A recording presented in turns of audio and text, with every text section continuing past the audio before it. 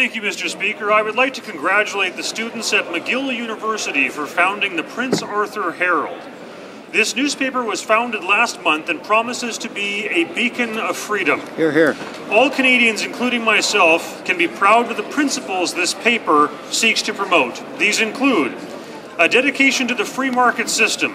It has provided Canadian society with wealth, prosperity, and opportunity for all.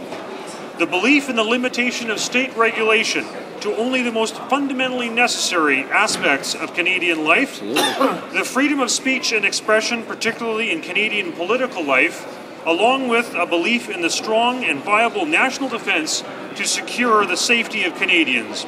Once again, I would like to congratulate the Prince Arthur Herald, and I look forward to the wealth this nation shall derive from their moral sentiments. Thank you, Mr. Speaker.